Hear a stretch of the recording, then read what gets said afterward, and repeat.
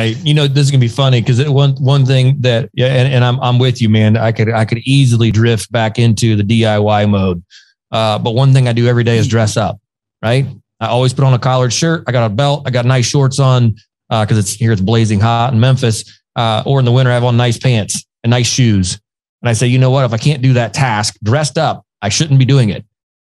It's like, it's just like that. It's a mentality shift where you just go, you know what? If I can't do it in dress clothes, I can't do it. So I love that. I love that mentality because, I mean, think about like changing a belt on a top load washer or something. If you're in your nice pants, you got to get down on the floor. You got to be reaching under there.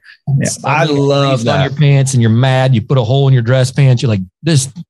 No, you know what? My time is better served finding another laundromat to buy and paying the maintenance guy $50 an hour to come out here and take this apart. It really is. My time is worth more than that, as well as your mental space, your mental skill. Like when you're done changing a belt on a washing machine, you're not out there thinking, gosh, how do I grow my business? You're thinking, dang, man, I want to go home and drink a beer because that sucked.